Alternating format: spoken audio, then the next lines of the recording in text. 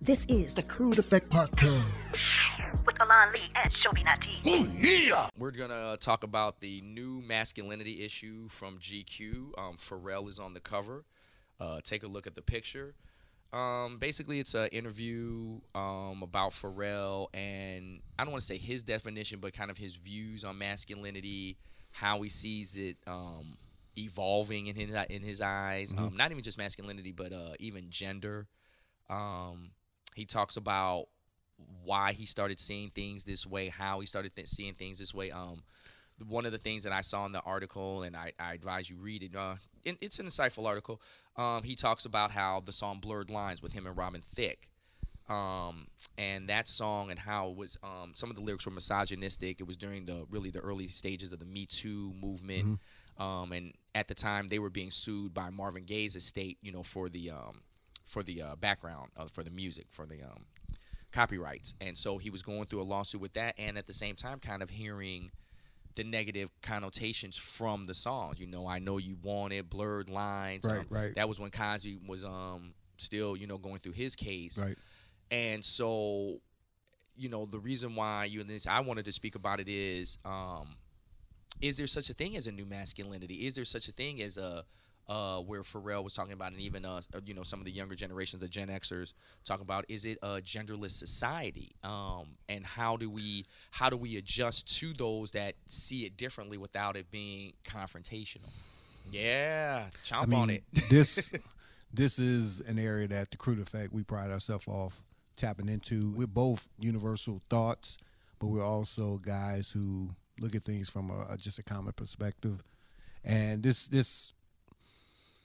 genderless society, I can't see how this works. It doesn't make sense, because man is man, woman is woman, and I know this line will be blurred and taken out of context or whatever. But as much as we mix and try to change certain things in our lives and the way we carry ourselves, even the way we just approach situations, there are always boundaries. Now, I don't judge anyone. I don't know why people do what they do, why I do what I do sometimes, you know what I'm saying?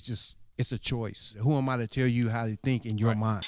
But as a society, yes, how do we adjust to that? Because there are going to be some who do think like that, and there are going to be some That's a great question. who think like you, for instance, and I had to be open with it. I'm just boundary-oriented. I've always been that guy. Well, yeah, and I had to be taught. because we grew up in a society where, homosexuals had to stay in the closet.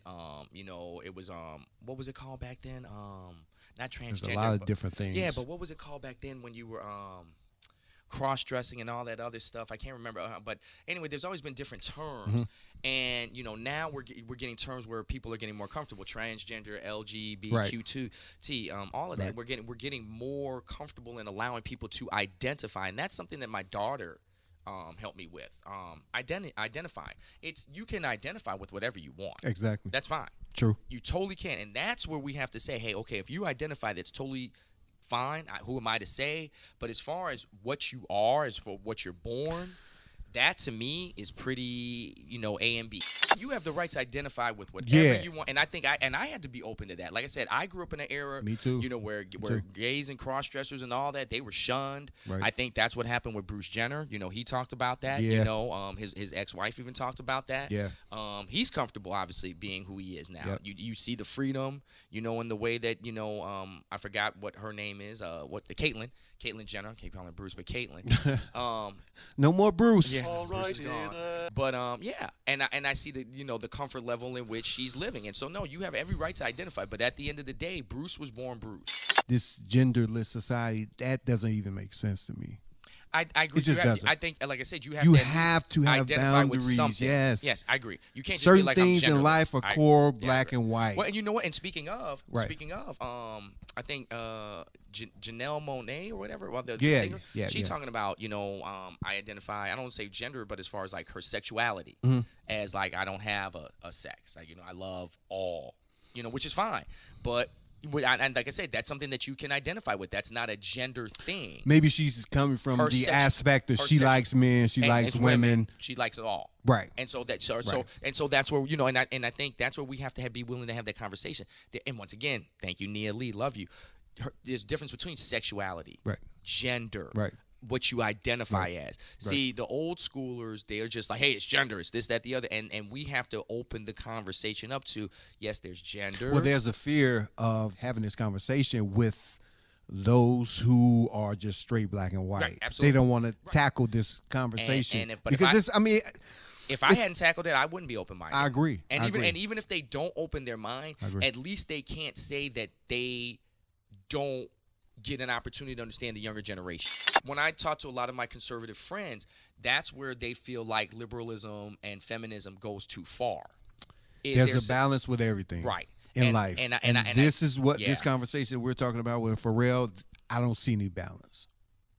As far as what he's saying? Yeah, a genderless society. Right. Where's the balance? I think he's going through a transformation because he talks about. Yeah, that's what it sounds like. Yeah, he talks about how he wouldn't have written a lot of the songs that he wrote, things of that nature. And when I looked at some of the comments after the article, and a lot of, especially I don't want to say the women, but the real fans of his, they really were like, look, you have to take an effective look at where you were. You were a young man. That's how men are pretty much raised, Right. I don't want to say misogynistic, but very like, hey, you got to get your women, got to get your money, all that. So he was a young man, and then he grew out of that.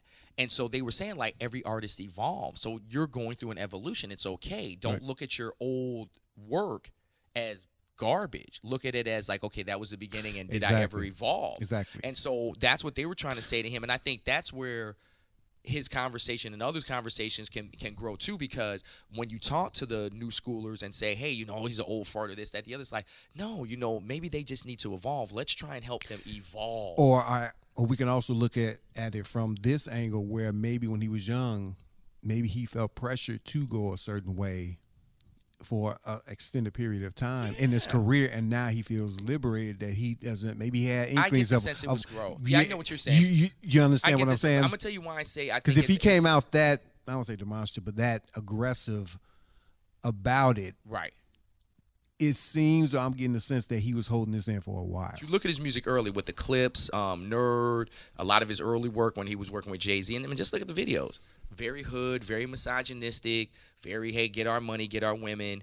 And then you see eventually when he came out with the second Nerd album and he started working, with a bunch of different artists, how he kind of started evolving as an artist. Yes, growth. The controlled atmosphere. We have a lot of freedoms in this country, but we also have a dictatorship a lot of people are maybe not aware of. Because, free countries, no, it's still some tactics that have pushed the way we think in this country. A lot of us African Americans are trying to break away from that. And you're seeing us being more vocal about how we see things. Like we can't even express ourselves the way we want to a lot of times because we've been doing it the certain way this country has always taught us to do it. White Americans who may have a lineage of lawyers or doctors in their bloodline. And we'll see a couple of those kids in that family who were forced to go that route. Just because. We're seeing a more broader view of living, thinking, all of that. So, growing and being open-minded. And so that's where I will individuality is getting stronger. And that's why I say the progressives and the liberals have that, but at the same time there has to be a limit because you boundaries and everything. I don't care what no one say. You have to have boundaries with anything in life.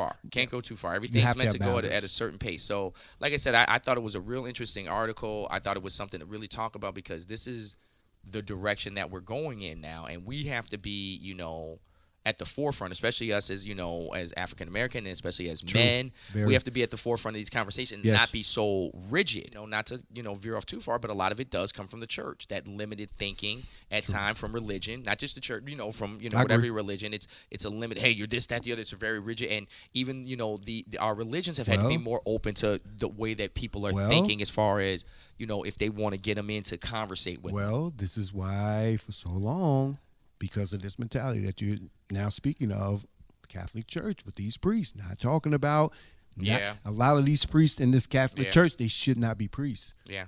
Now they're talking about they're going to let them be able to marry now. What, priests? Yeah. What's wrong with that? Nothing, but that's it's not that I don't get it. I get this the celibacy and giving yourself to God, but that's not for everyone. No, and you're forcing it on people. And this is what the issue sparks is these kinds of conversations, about religion, about masculinity, about identity, about gender. And so that's why I thought it was such an interesting article. I challenge everybody to read it, and don't just read it because it's Pharrell, but read it, be open-minded about not just his thinking, because he comes from a little older thinking than normal, and the fact that he's open-minded. Obviously, he's in Hollywood, and that influences a little more. But be willing to hear his thoughts and all that, because I'm going to tell you, it kind of reminds me of, and, we'll end on it, it kind of reminds me of probably how Prince used to think. Possible. Hearing the stories, and even with Morris Day, he just had an interview with, talking to, I think it was D.L. Hughley on this show about his relationship with Prince and how it wasn't always cool. It doesn't. He spoke about similar things that we're talking about why Prince is such an introvert. A lot of times he didn't talk to the media, things of that nature. This he didn't want to be judged, but for his sexuality, his clothing, and all that. I believe he was bisexual also. Absolutely. Yeah. Absolutely. You said.